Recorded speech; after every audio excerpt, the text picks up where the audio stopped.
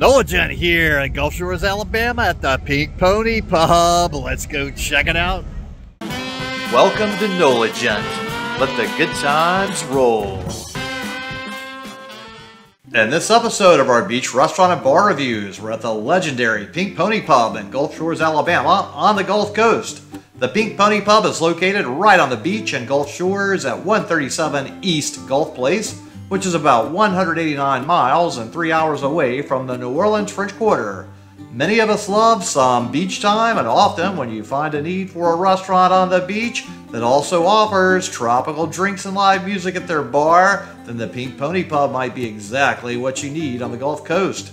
The Pink Pony Pub opened up back in 1956 and soon after was destroyed by Hurricane Frederic in 1957. The Pink Pony Pub was rebuilt and has endured damage and destruction by many hurricanes since, and has always returned. This is a popular spot for both tourists and locals, as both groups often have long histories of visiting this old school spot that goes back to their childhoods.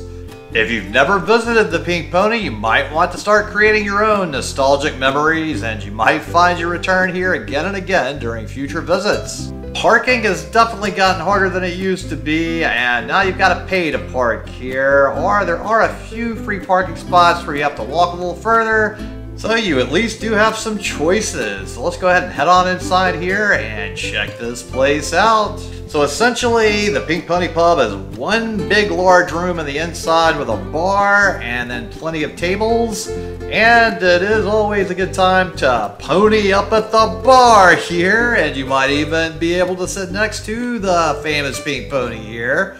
So it's always good to make friends with the Pink Pony there, and that's quite a nice seat to get. And then you've got the outside patio, which is another pleasant place to be if you want to sit outside. It's way too hot to sit outside today in my opinion, but some people love it. Let's check out the menus now. So on the adult beverage menu, we've got wine with Chardonnay, Cabernet Sauvignon, Pinot Gris, Mumm Champagne, Merlot, Prosecco sparkling wine, beer with Miller Lite, Corona, Dos Equis, Bud 55, Coors Light, Corona Light, Heineken, Michelob Ultra, Yuengling, Corona Premier, Budweiser, Stella Artois, Blue Moon, Modelo Special, Bud Light, Guinness, Sam Adams, Negro Modelo, Bud Lime, and O'Doul's. Then Alabama Craft Beer with a Good People IPA, 51 Pale Ale, Good People Muchacho, Causeway IPA, Goat Island, Cheap Sunglasses, I Drink Therefore I Amber, Naked Pig Pale Ale, Judge Roy Bean Seasonal Coffee Stout, Truck Stop Honey Brown. Other craft beer with Dogfish, Fat Tire, 38 Blonde, Lagunitas IPA, Angry Orchard, Truly Hard Seltzer, Twisted Tea, and White Claw Hard Seltzer. On the other side, we have frozen drinks with Strawberry Daiquiri, Pina Colada, Key Lime Colada, Bushwhacker, Bob Marley, Beach Banana, 190 Crazy Horse, 1800 Margarita, Watermelon on Rita, Jamaican Special.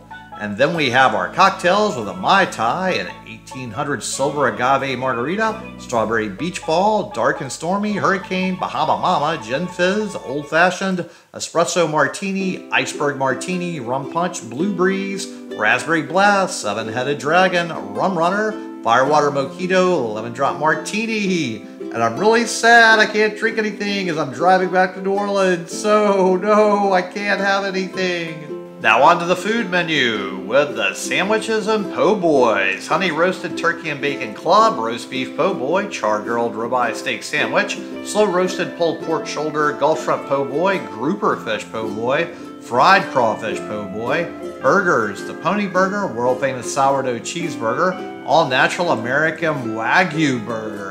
Then we have appetizers with mozzarella cheese sticks, loaded potato skins, chicken tenders, smoked tuna dip, fried green tomatoes, fried pickles, coconut shrimp, fried calamari, buffalo chicken cheese dip, gator bites, world famous pub nachos, mucho nacho, chicken nachos, and Cajun nachos.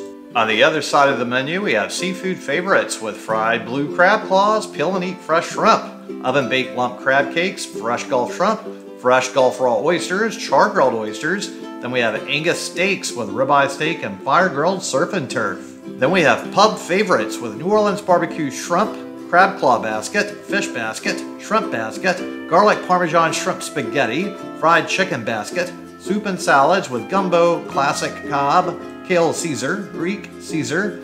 Then we have sides with french fries, side salad, steamed broccoli, hush puppies, homemade slaw, tater tots, dessert, key lime pie, vanilla bean ice cream.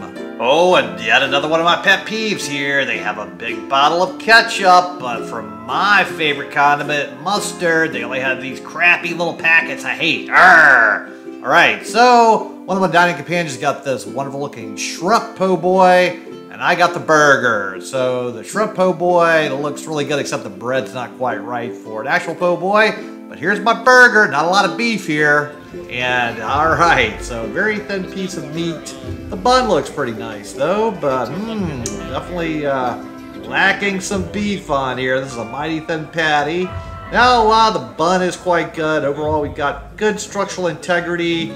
The beef is just not a very juicy, delicious patty of beef, I have to say. I would probably suggest stick with the seafood here. This burger just isn't really worth the time and effort. The seafood items here are way better. I had to try the burger though, just for the sake of, you know, you gotta try the burger sometimes. So far in this little area of Gulf Shores, I've been overall really disappointed in many of the burgers for whatever reason. They just on average have not really wet my whistle with some juicy deliciousness. So overall, structural integrity has held together decently with all things considered, and I wouldn't expect it to have a lot of trouble with such a thin piece of meat. So the ooey gooey cheese has kind of made sure everything was glued together. You know, not a whole lot of other things were on here. It was just one tomato, a bit of red onion, and a very thin piece of lettuce. So certainly very basic, simple burger, nothing very special about it. I would not order this again personally. It's been a long time since I've had the burger. I would stick to the seafood, definitely, yet again, to remind you at that point. Here's the french fries. Let's give them a little sample. Okay, so decent fries. So these are, you know, pretty overall good fries. I wouldn't mind getting these again. And they're going down very easily, nicely. Got a nice little crunchiness on the outside, a little softness on the inside, like a perfectly fried french fry should have. And you should also sample some of the cocktail menu here if you have the opportunity and don't have to drive for 3 hours like I do to get back to New Orleans today. So I'm also a little grumpy and sad. I'm having to leave the beach today to get back to work for Monday.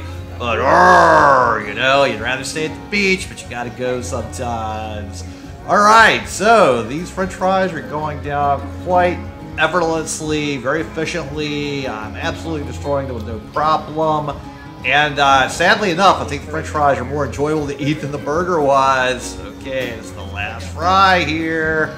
Here we go. And now, just like I've totally destroyed this burger and fries, go ahead and destroy that subscribe button. Give this video a thumbs up. Comment below, let me know what you thought about this burger and fries.